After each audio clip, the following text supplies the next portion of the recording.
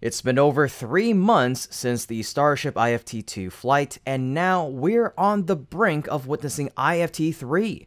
Just a few days ago, Elon Musk confidently declared an 80% chance of achieving orbit in Flight 3. To demonstrate this confidence, SpaceX has unveiled numerous significant upgrades on Ships S28 and B10. So, what are the key changes and upgrades for the main characters of the upcoming flight compared to previous prototypes? In today's episode of Great SpaceX, let's delve into these upgrades that will propel the world's largest rocket towards orbit in IFT-3. A few days ago, following a setback during wet dress rehearsal testing, both B10 and S28 were relocated from the OLM to other facilities. B10 was transported to Mega Bay 1, likely for specific upgrades aimed at resolving issues encountered during the rehearsal. Meanwhile, S28 was shifted to Pad B in preparation for the static fire test. However, the time for action has arrived once again. The FAA recently announced the closure of the mishap investigation related to Starship IFT-2, signaling the imminent arrival of IFT-3. Meanwhile, in Florida, a competitor of Starship, New Glenn, has conducted cryogenic testing. And indeed, B10 has been rolled back to the launch pad, indicating a step towards resuming testing. S28 follows suit shortly. Both prototypes will be restacked to proceed with the remaining wet dress rehearsal test.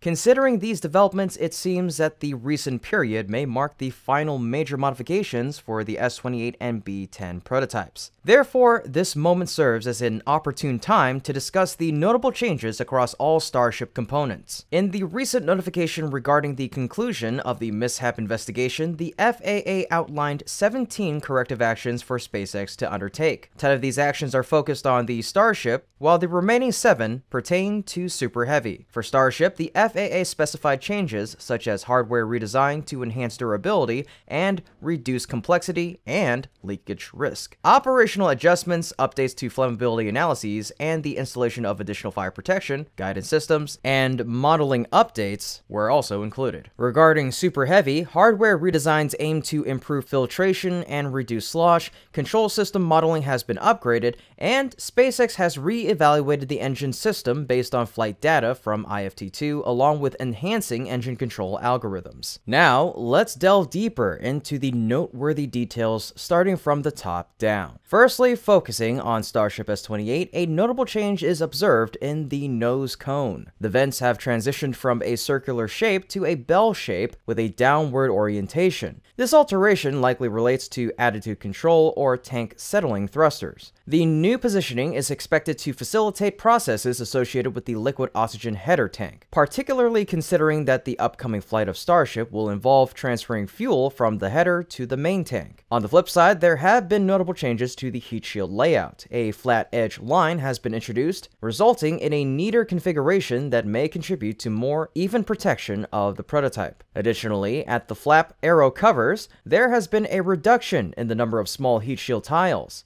This adjustment serves to streamline the manufacturing process by minimizing the need for cutting and producing smaller tiles. Moreover, it helps to decrease the amount of exposed gaps, thereby enhancing the vehicle's protection. SpaceX has also included heat shield tiles on the underside of the forward flap arrow covers, providing more comprehensive protection to various components. Beneath the vents, there has been an increase in the number of Starlink terminals, and they are now installed more prominently compared to their integration into the payload bay in S25. This alteration aims to improve the ship's connectivity during flight, mitigating signal loss issues experienced in previous. Moving on to the payload section of S28, there have been noticeable changes. The door of the payload bay appears to have additional details compared to S25. Removable locking plates have been added around the door to prevent unintended openings, thereby ensuring the safety of internal payloads. The details of S28's main tank have undergone significant changes. The vents in the methane tank have returned to their previous position, located near the middle instead of near the edges of the heat shield as seen in the prototypes before S25. Below these vents, the pressure valves for the liquid oxygen tanks now consist of only one valve on the left side of the ship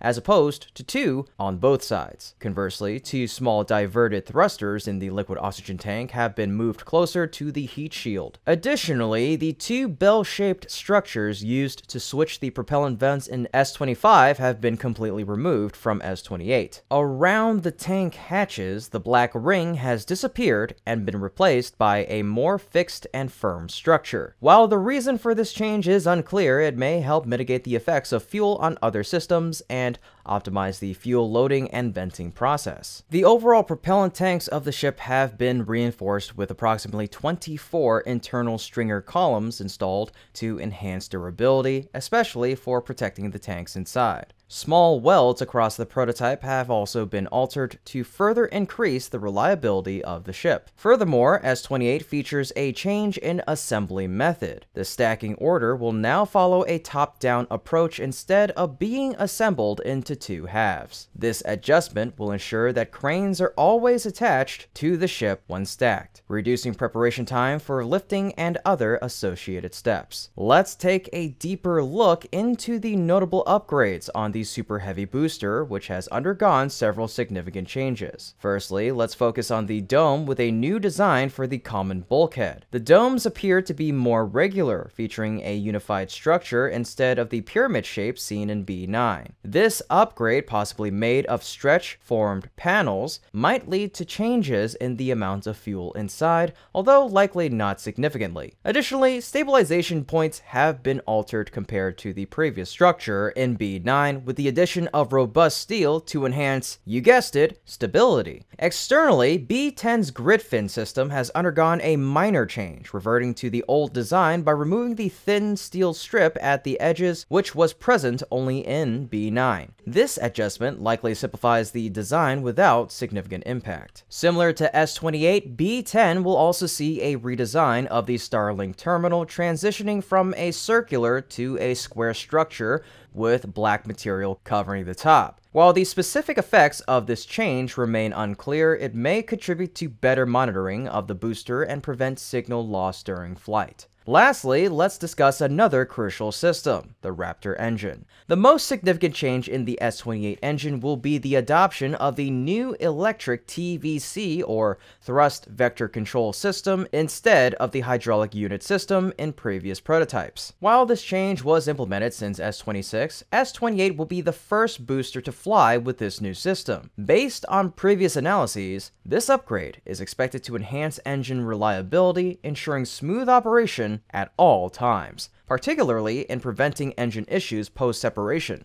similar to those encountered in IFT-2. Additionally, this change helps reduce mass and simplifies the design, contributing to overall efficiency and performance improvements. With the replacement of the hydraulic system, the power unit associated with it has been removed, along with the manifolds connected to the central engine. Consequently, protective shields are no longer necessary, resulting in further reductions in excess weight and complexity. Furthermore, in early February, the engines in S28 were swapped out. While the reasons for this change remain unclear and whether it's related to the aforementioned upgrades is uncertain. Currently, the prototype has not undergone a static fire test, and it's possible that it will be conducted later as the long road closure has been cancelled. These are the notable changes in the hardware of Starship Flight 3. There are likely many other minor changes that will also impact the success of the flight. If you're aware of any additional notable upgrades, feel free to share them in the comment section down below. These upgrades are indeed remarkable. The dedication and hard work of SpaceX engineers are evident in the continuous improvements made to both S28 and B10, even just a few months after the IFT-2 flight. While some changes are immediately apparent, others may require further explanation from SpaceX. However, every modification, no matter how small, plays a crucial role in advancing towards the goals of IFT-3. The journey to orbit is nearing its culmination, and it's an exciting time to anticipate and count down to that momentous achievement. Well, folks, that's about it for today's episode. Thank you so much for tuning in, and as always, this is Kevin from Great SpaceX, and until next time, keep looking up.